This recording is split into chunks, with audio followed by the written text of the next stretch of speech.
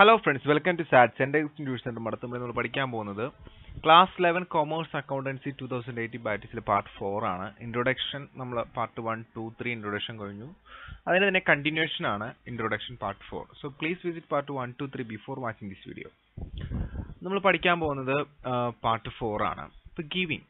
ഇപ്പൊ ഞാൻ 1,50,000 രൂപ തോമസിന്റെയും മറ്റ് ചില ആൾക്കാരിൽ നിന്ന് കടം വാങ്ങിയെന്നാണല്ലോ കഴിഞ്ഞ വീഡിയോയിൽ നമ്മൾ കണ്ടത്.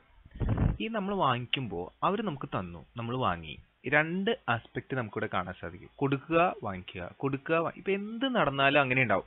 ഇപ്പൊ നിങ്ങൾ ബാങ്കിൽ കൊണ്ടുവന്ന് കുറച്ച് കാശ് കിട്ടും. അപ്പൊ നിങ്ങൾ കൊടുത്ത ആള് ബാങ്ക് എന്താണ് വാങ്ങിയ ആള് ഉണ്ടോ?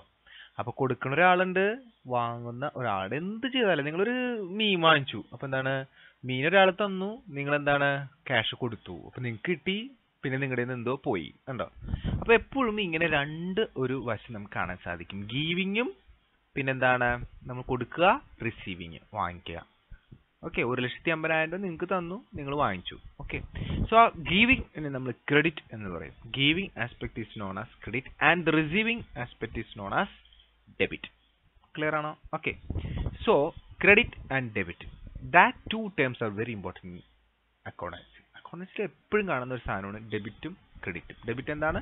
Receiving. Receiving aspect is known as debit and giving aspect is known as എന്താണ് credit. There are two aspects. Clear? Okay. So dual aspect principle. This is known as dual aspect. Dual means രണ്ട് aspect. എപ്പോഴൊക്കെ debit ഉണ്ടോ അപ്പോഴൊക്കെ credit ഉണ്ട്. There is an equal and opposite credit or debit എന്ന് പറയാം. നമ്മൾ equal and opposite reaction എന്ന് പറയില്ല, അതുപോലെ. കൊടുക്കലുണ്ടെങ്കിൽ ഒരാൾ വാങ്ങിച്ചിട്ടുണ്ടാവും, വാങ്ങിച്ചിട്ടുണ്ടെങ്കിൽ ആരോ കൊടുത്തിട്ടുണ്ടാവും. മനസ്സിലായോ? അപ്പൊ ഡെബിറ്റും ക്രെഡിറ്റും ഇത് രണ്ടിനെയും ചേർത്ത് നമ്മൾ എന്ത് പറയും? ഡ്യുവൽ. അപ്പോൾ ഡ്യുവൽ ആസ്പെക്ട് എന്ന് പറയുന്നത് അക്കൗണ്ടൻസിയുടെ ബേസ് ആണ്. അക്കൗണ്ടൻസിയിൽ എന്ത് നടന്നാലും ഡ്യുവൽ ആയിരിക്കും. അതായത് ഒരാൾ കൊടുക്കും, ഒരാൾ വാങ്ങിക്കും. മനസ്സിലാവുന്നുണ്ടോ? ഞാനിപ്പോൾ ഒരു സാധനം വിറ്റപ്പോൾ സാധനം നിങ്ങൾക്ക് തന്നു, ഞാൻ തന്നു, നിങ്ങൾ എനിക്ക് ക്യാഷ് തന്നു, എനിക്ക് ക്യാഷ് കിട്ടി. ക്ലിയർ? ഞാൻ ചായക്കടയിൽ ചെന്നൊരു ചായ കുടിച്ചു, അപ്പോൾ എനിക്ക് നിങ്ങൾ ചായ തന്നു, ഞാൻ നിങ്ങൾക്ക് ക്യാഷ് തന്നു. അപ്പൊ നിങ്ങൾക്ക് ക്യാഷ് കിട്ടി, എനിക്ക് ചായ കിട്ടി. കണ്ടോ?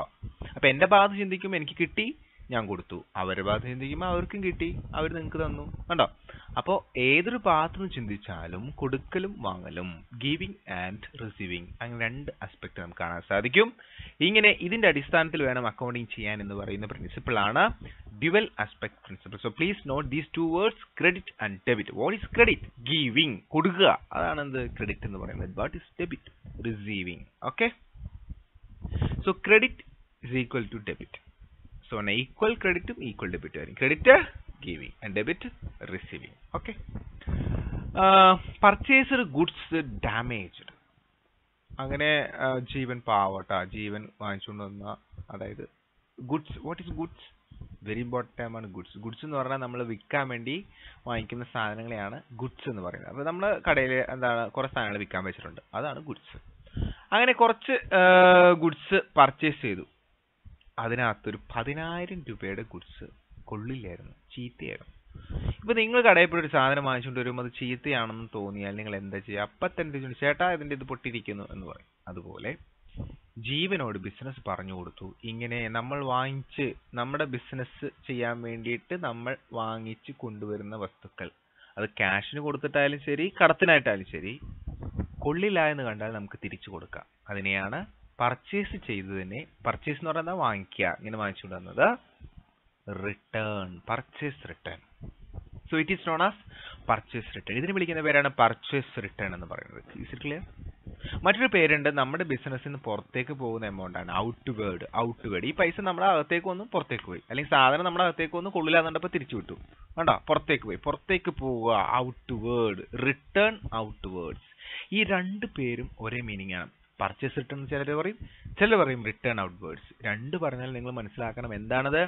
ബിസിനസ് ആരുടെയോ കയ്യിൽ നിന്നും കടത്തിന് സാധനങ്ങൾ വാങ്ങാം, അല്ലെങ്കിൽ ക്യാഷിന് സാധനങ്ങൾ വാങ്ങാം. എന്തിനാണ് സാധനങ്ങൾ വാങ്ങുന്നത്? ബിസിനസ് വാങ്ങുന്നത് എന്തിനാണ്? ആ സാധനങ്ങൾ കൊണ്ടുവന്ന് പ്രോഡക്റ്റ് ഉണ്ടാക്കി വിൽക്കാനാണ്. കൊണ്ടുവന്ന് ഇവിടെ എത്തി പൊട്ടിച്ചു നോക്കുമ്പോഴാണ് അറിയുന്നത് കുറച്ച് ചീത്തയാണെന്ന്. അപ്പോൾ ചീത്തയായ സാധനങ്ങൾ തിരിച്ചയക്കണം.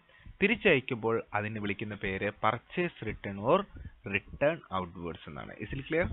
ഓക്കെ, അപ്പോൾ നമുക്ക് നോക്കാം. ഒരു 10,000 രൂപീസിന്റെ സാധനങ്ങൾ എന്താണ് തിരിച്ചയച്ചു എന്നാണ് പറഞ്ഞത് അല്ലേ? ഓക്കെ. അപ്പോൾ കടത്തിനാണ് വാങ്ങിച്ചിരുന്നായിരിക്കും. നമ്മൾ നേരത്തെ സൺഡ്രി ക്രെഡിറ്റേഴ്സ് ഉണ്ട്. 1,50,000 രൂപയുടെ സൺഡ്രി ക്രെഡിറ്റേഴ്സ് ഇവിടെ കിടപ്പുണ്ട്. കണ്ടോ, 1,50,000 രൂപയുടെ സാധനങ്ങൾ കടം വാങ്ങിച്ചു. ഓക്കെ. അപ്പൊ ആ സാധനങ്ങളുടെ വില എവിടെ ആഡ് ചെയ്തിട്ടുണ്ട്? ഈ പറയുന്ന സ്റ്റോക്കിൽ കിടപ്പുണ്ട്. എന്നിട്ട് നമ്മൾ എന്ത് ചെയ്തു? 10,000 രൂപയുടെ സാധനങ്ങൾ നമ്മൾ തിരിച്ചു കൊടുത്തു. അപ്പൊ 3,70,000 രൂപയുടെ സ്റ്റോക്ക് ഉണ്ടായിരുന്നു നമ്മുടെ കയ്യിൽ. 10,000 രൂപയുടെ സാധനങ്ങൾ നമ്മൾ തിരിച്ചു കൊടുക്കുമ്പോൾ 10,000 രൂപയുടെ സാധനങ്ങൾ കുറയും. അപ്പൊ എത്രയായി? 3,60,000. Is it clear? മനസ്സിലായോ? 10,000 രൂപയുടെ സാധനങ്ങൾ നമ്മൾ തിരിച്ചു കൊടുത്തല്ലോ. അപ്പൊ അത്രയും സാധനങ്ങൾ കുറയും. 3,70,000 എന്നുള്ളത് എത്രയായി? 3,60,000. അപ്പൊ നമ്മൾ പഠിച്ചേക്കണത് ഇവിടുത്തെ എമൗണ്ട് തന്നെ ഇപ്പുറത്ത് വരണമെന്നല്ലേ ടോട്ടലി. അപ്പൊ ഇവിടെ 10,000 കുറഞ്ഞില്ലേ? അപ്പൊ സ്വാഭാവികമായിട്ട് ഇപ്പുറത്തും കുറയണ്ടേ? എവിടെ കുറയും? നമ്മൾക്ക് 1,50,000 രൂപ കൊടുക്കാനുണ്ട്. അതായത് 1,50,000 രൂപയുടെ സാധനങ്ങൾ നമ്മൾ കടം വാങ്ങിച്ചത് തിരിച്ചു കൊടുക്കാനുണ്ട്. അവിടെ നമ്മൾ 10,000 രൂപയുടെ സാധനം തിരിച്ചു കൊണ്ട് കൊടുക്കുകയാണ്. അപ്പൊ അതിന്റെ അർത്ഥം 10,000 രൂപ നമുക്ക് ഇനി കൊടുക്കേണ്ട ആവശ്യമില്ല. 1,50,000 രൂപയിൽ 10,000 രൂപ കൊടുക്കേണ്ട ആവശ്യമില്ല. അപ്പൊ അത് കുറയ്ക്കണം. അത് 1,40,000 ആവും. മനസ്സിലാവുന്നുണ്ടോ? 1,50,000 രൂപ കടം സാധനങ്ങൾ വാങ്ങിച്ചു. അതിനകത്ത് 10,000 രൂപയുടെ സാധനങ്ങൾ ചീത്തയായതുകൊണ്ട് തിരിച്ചു കൊടുത്തു. അപ്പൊ ഇനി 1,40,000 രൂപ കൊടുത്താൽ മതി. അപ്പൊ എന്താ സംഭവിച്ചത്? രണ്ട് സൈഡും 10,000 രൂപ വെച്ച് എന്താണ് കുറഞ്ഞു. അപ്പൊ 12,50,000 എന്നുള്ളത് 12,40,000 ആക്കണം. ടോട്ടൽ നോക്കൂ, 12,40,000. ഇവിടെയും 10,000 രൂപ കുറഞ്ഞു. അപ്പൊ 12,40,000. അപ്പൊ അത് മനസ്സിലാവുന്നുണ്ടോ? അപ്പൊ ഈക്വൽ ആയിട്ട് അസറ്റിൽ കുറയുമ്പോൾ ഓട്ടോമാറ്റിക്കലായിട്ട് ലയബിലിറ്റിയിലും കുറയുന്നുണ്ടോ? രണ്ട് സൈഡ് എപ്പോഴും ഈക്വൽ ആയിരിക്കും. ഓക്കെ. സോ ഇതുപോലെ തന്നെ നമ്മൾ ഈ സാധനങ്ങളൊക്കെ ഉണ്ടാക്കി വിൽക്കുകയാണ്. നമ്മൾ സാധനങ്ങൾ ഉണ്ടാക്കി വിറ്റപ്പോൾ നമ്മൾ കൂട്ടുകാരൻ വാങ്ങിച്ചുകൊണ്ട് പോയല്ലോ. കൂട്ടുകാരൻ വാങ്ങിച്ചുകൊണ്ട് പോയിട്ട് കൂട്ടുകാരൻ കുറച്ച് കഴിഞ്ഞപ്പോൾ 20,000 രൂപയുടെ സാധനങ്ങൾ തിരിച്ചുകൊണ്ടിരിക്കുകയാണ്. എടാ ജീവനെ, നീ എന്ത് പണിയാടാ കാണിച്ചത്? നീ പൊട്ടിയ സാധനങ്ങൾ, ചീത്തയായ സാധനങ്ങൾ തന്നുവിട്ടപ്പോഴാ. അപ്പൊ നമ്മുടെ മുന്നിൽ രണ്ട് ഓപ്ഷനാണുള്ളത്. ഒന്നില്ലെങ്കിൽ നമ്മൾ എന്ത് ചെയ്യുക? പുതിയ സാധനം പകരം കൊടുക്കുക, ഇത് എടുത്ത് വെച്ചിട്ട്. അല്ലെങ്കിൽ നമുക്ക് ഈ സാധനം എടുത്ത് വെച്ചിട്ട് ക്യാഷ് തിരിച്ചു കൊടുക്കാം. ഓക്കെ. അപ്പോൾ ഒന്ന് നമുക്ക് ചിന്തിക്കാം എന്താണ് സംഭവിച്ചതെന്ന്. സപ്പോസ് നമ്മുടെ കയ്യിൽ ഒരു 3,00,000 രൂപയുടെ സാധനം നമ്മുടെ കയ്യിലുണ്ടെന്ന് വിചാരിക്കും. ഓക്കെ. വെറുതെ ഒന്ന് ചിന്തിക്കും. ഇതിൽ നിന്ന് 1,00,000 രൂപയുടെ സാധനം നമ്മൾ വിറ്റു, കടത്തിന് വിറ്റു. 1,00,000 രൂപയുടെ സാധനം നമ്മൾ കടത്തിന് വിറ്റു എന്നും വിചാരിക്കാം. അതിൽ നിന്ന് ഒരു 20,000 രൂപയുടെ സാധനങ്ങൾ കൊള്ളില്ല എന്നും പറഞ്ഞ് തിരിച്ചു വന്നു. ഓക്കെ. ഇപ്പൊ നമ്മുടെ മുന്നിൽ ഒരു ഓപ്ഷൻ ഉള്ളത്, നമ്മൾ 1,00,000 രൂപയുടെ സാധനങ്ങൾ വിറ്റപ്പോൾ ഇവിടെ 2,00,000 രൂപയുടെ സാധനങ്ങൾ ഇനി ഉള്ളൂ. നമ്മുടെ മുന്നിൽ ഒരു ഓപ്ഷൻ ഉള്ളത് 20,000 രൂപ തിരിച്ചു കൊടുക്കാം അയാൾക്ക്. ഓക്കെ. ഇത് കടത്തിനാണ് വാങ്ങിച്ചതെങ്കിൽ പൈസ തിരിച്ചു കൊടുക്കണ്ട, ബാക്കി 80,000 രൂപ തരാൻ പറഞ്ഞാൽ മതി. ഇനി അഥവാ ക്യാഷ് കൊടുത്താണ് പുള്ളിക്കാരൻ പോയതെങ്കിൽ തീർച്ചയായിട്ടും 20,000 രൂപ നമ്മൾ എന്താണ് തിരിച്ചു കൊടുക്കേണ്ടി വരും. അല്ലെങ്കിൽ അതിന് അനുബന്ധമായിട്ടുള്ള സാധനങ്ങൾ നമ്മൾ എന്ത് ചെയ്യണം? കൊടുക്കണം. അപ്പോൾ നമ്മൾ വിറ്റ ഒരു സാധനം തിരിച്ചു വന്നാൽ നമ്മൾ അതിനെ വിളിക്കുന്നത് സെയിൽസ് റിട്ടേൺ. സെയിൽ ചെയ്ത ഒരു സാധനം എന്ത് ചെയ്തു? റിട്ടേൺ വന്നു. Sales return. Okay. So this is known as sales return. ഇതിന്റെ പേരെന്താണ്? Sales return. മറ്റൊരു പേരുണ്ടോ? നേരത്തെ പർച്ചേസ് റിട്ടേൺ ഔട്ട്വേർഡ് ആയിരുന്നു, പുറത്തേക്കായിരുന്നെങ്കിൽ ഇത് ഇൻവേർഡ് ആണ്, അകത്തേക്കാണ്. നമ്മൾ വിട്ട സാധനം തിരിച്ചു വരെയാണ്. അപ്പോൾ അതിനെ എന്ത് പറയാം? റിട്ടേൺ ഇൻവേർഡ്സ് എന്ന് പറയാം. എന്ത് പറയാം? Returns inwards. അപ്പൊ സെയിൽസ് റിട്ടേൺ ഉണ്ട്, റിട്ടേൺ ഇൻവേർഡ്സ് ഉണ്ട്. രണ്ടും സെയിം ആണ്. Sailed goods damage. നമ്മൾ സെയിൽ ചെയ്ത ഗുഡ്സ് ഡാമേജ് ആയതുകൊണ്ട് അവർ തിരിച്ചുകൊണ്ട് തന്നു. നമ്മൾ അതിനെ എന്ത് വിളിച്ചു? Sales return. സെയിൽ ചെയ്ത സാധനം തിരിച്ചു വന്നു. മറ്റൊരു പേര് റിട്ടേൺ ഇൻവേർഡ്സ്. ഓക്കെ. സോ നമുക്ക് നോക്കാം എന്താ സംഭവിച്ചത്. ഇപ്പൊ സ്റ്റോക്കിൽ നോക്കൂ, സ്റ്റോക്കിലേക്ക് നോക്കൂ കേട്ടോ. ഇവിടെ നോക്കൂ, സ്റ്റോക്കിൽ 3,60,000 രൂപയുണ്ട്. അതിന്റെ അർത്ഥം 3,60,000 രൂപയുടെ സാധനം ഇപ്പം ഉണ്ട്. സൺഡ്രി ഡെപ്റ്റയിൽ 5,00,000. അതായത് 5,00,000 രൂപയുടെ സാധനം കടം വാങ്ങിച്ചുകൊണ്ട് പോയി. കുറച്ച് കഴിഞ്ഞപ്പോൾ ഒരു 20,000 രൂപയുടെ സാധനം തിരിച്ചു കൊടുത്തു. അപ്പൊ അവരോട് പറയണം, നമ്മൾ ഒരു കാര്യം ചെയ്യും, 4,80,000 ഇനി തന്നാൽ മതി. ആ 20,000 സാധനം നമ്മൾ തിരിച്ചു വാങ്ങിച്ചു വെച്ചു. അപ്പൊ എന്ത് സംഭവിച്ചിട്ടുണ്ടാവും? നമ്മുടെ സ്റ്റോക്കിൽ ആ 20,000 പിന്നെയും കൂടിയില്ലേ? 3,80,000. ഞാൻ പറഞ്ഞാൽ മനസ്സിലാവുന്നുണ്ടോ? അതായത് ഒന്നുകൂടി പറയാം സാർ, 5,00,000 രൂപയുടെ സാധനം വാങ്ങിച്ചു. ഇതാണ് കറന്റ് കണ്ടീഷൻ. കറന്റ് കണ്ടീഷൻ നോക്കൂ, 5,00,000 രൂപയുടെ സാധനങ്ങൾ നമ്മുടെ കൂട്ടുകാർ കടം വാങ്ങിച്ചുകൊണ്ട് പോയി. അപ്പോൾ അവർ പോയതിനു ശേഷം നമ്മുടെ കയ്യിൽ എത്ര ലക്ഷം രൂപയുടെ സാധനമുണ്ട്? 3,60,000 രൂപയുടെ സാധനമുണ്ട്. കുറച്ച് കഴിയുമ്പോൾ അവർ 20,000 രൂപയുടെ സാധനം തിരിച്ചു കൊണ്ടുവരികയാണ്. അപ്പൊ ആ സാധനം നമ്മൾ അതിനകത്ത് കൂട്ടി വെച്ചു. അപ്പൊ 3,80,000 രൂപയുടെ സാധനമായി. അപ്പൊ 5,00,000 രൂപ നമുക്ക് ഇനി തരണോ? വേണ്ട. എന്താണ് 20,000 രൂപയുടെ സാധനം തിരിച്ചു തന്നില്ലേ, ഇനി ഒരു എത്ര രൂപ വന്നാൽ മതി, 4,80,000 വന്നാൽ മതി. അപ്പൊ ടോട്ടൽ വ്യത്യാസം വരുന്നില്ല. കാരണം 4,80,000 ഇവിടെ ആവുമ്പോൾ 20,000 ഇവിടെ കൂടുന്നില്ലേ, ഇപ്പുറത്ത് കൂടുന്നില്ലേ. അപ്പൊ അതുകൊണ്ട് ടോട്ടൽ സെയിം ആയിരിക്കും. അപ്പൊ ഇവിടെ 4,80,000, അതായത് 5 ലക്ഷത്തിൽ നിന്ന് 20,000 രൂപ കുറഞ്ഞു. ഇവിടെ 3,80,000. So total same. ക്ലിയർ? ഇങ്ങനെയാണ് ട്രാൻസാക്ഷനിൽ ചേഞ്ചസ് നമുക്ക് കാണാനായിട്ട് സാധിക്കുന്നത്. Okay. Sold to Mr. Vasu rupees 3 lakh. Goods on credit for 3 months. ചില സന്ദർഭങ്ങളിൽ ഇപ്പോൾ വളരെ വേണ്ടപ്പെട്ട ഒരാൾ വാസുവാണ്, നല്ല ബിസിനസ് ചെയ്യുന്ന ആളാണ്, വന്നിട്ട് പറഞ്ഞു ജീവനെ ഒരു 3 ലക്ഷം രൂപയുടെ സാധനങ്ങൾ വേണം, പക്ഷെ ഇപ്പൊ പൈസ തരാൻ പറ്റില്ല, ഒരു 3 മാസം കഴിഞ്ഞ് തരാം. എന്ത് പറഞ്ഞു? 3 മാസം കഴിഞ്ഞ് തരാമെന്ന് പറഞ്ഞു. ഇപ്പൊ നമ്മുടെ അടുത്ത് വന്ന ഒരാൾ പറയണേ അത് കുറച്ച് സാധനങ്ങൾ കടന്നാൽ 3 മാസം കഴിഞ്ഞ് തരാമെന്ന് പറഞ്ഞാൽ നമ്മൾ ചുമ്മാ എടുത്തു കൊടുക്കും? ഇല്ലല്ലോ.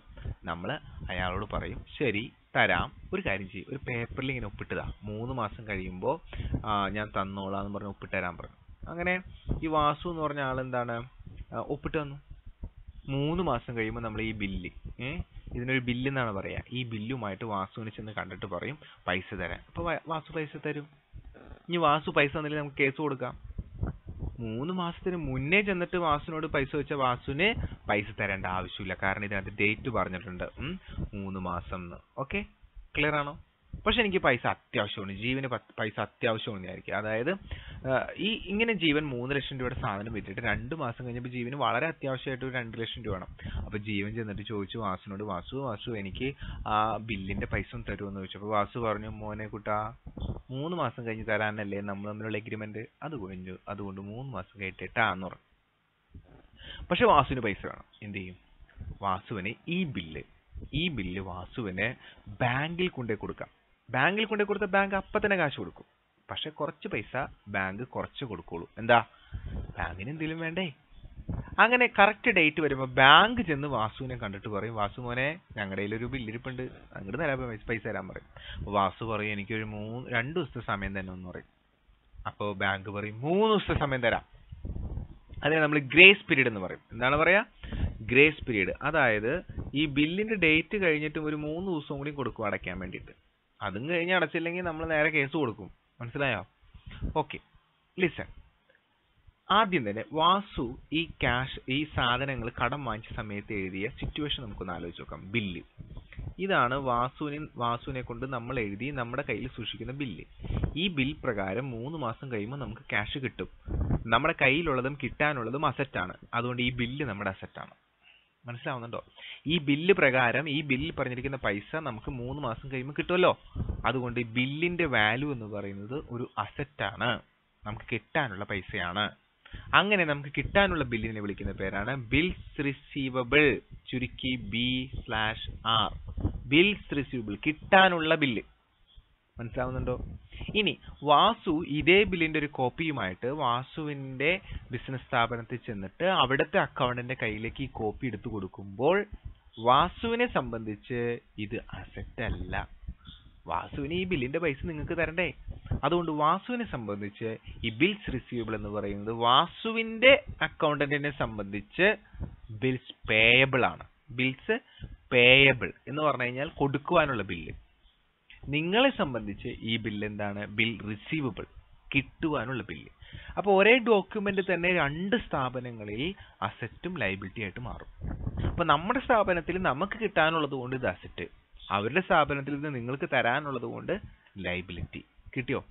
സോ 2 കാര്യങ്ങൾ നമ്മൾ പഠിച്ചു. ഒന്ന്, ഒരു ബില്ല് എപ്പോഴാണ് എഴുതുന്നത്? 3 മാസം 4 മാസം അങ്ങനെ ഒരു കാലാവധിയിലേക്കാണ്. അതിനൊരു ഗ്രേസ് പീരീഡ് ഉണ്ട്. ഓക്കെ, ആ ബില്ല് നമുക്ക് കിട്ടാനുള്ളതാണെങ്കിൽ ബിൽസ് റിസീവബിൾ അസറ്റ് ആണ്. നമ്മൾ ആർക്കെങ്കിലും കൊടുക്കാനുള്ള ബില്ലാണെങ്കിൽ അതെന്തായിരിക്കും? ലയബിലിറ്റി ആയിരിക്കും. Okay, clear? So bills receivable is an asset, bills receivable. അങ്ങനെ കുറെ ബില്ലുകൾ നമുക്ക് കിട്ടാനുണ്ടാവും. അങ്ങനെ കിട്ടാനുള്ള ബില്ലുകളെല്ലാം ചേർത്ത് നമുക്ക് എന്ത് പറയാം? ബിൽസ് റിസീവബിൾ അസറ്റ് ആണ്.